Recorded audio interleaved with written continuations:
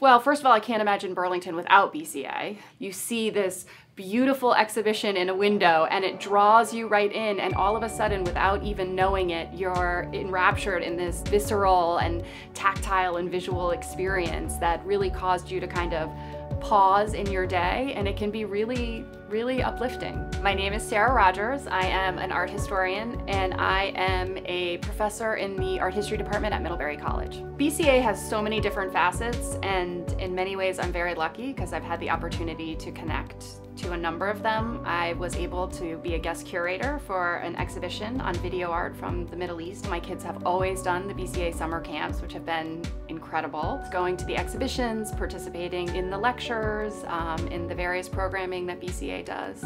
I'm a huge fan. I think contemporary art offers a space for reflection, a space for engagement, a space to think about other positions or other kinds of experiences. And I think it can really bring people together.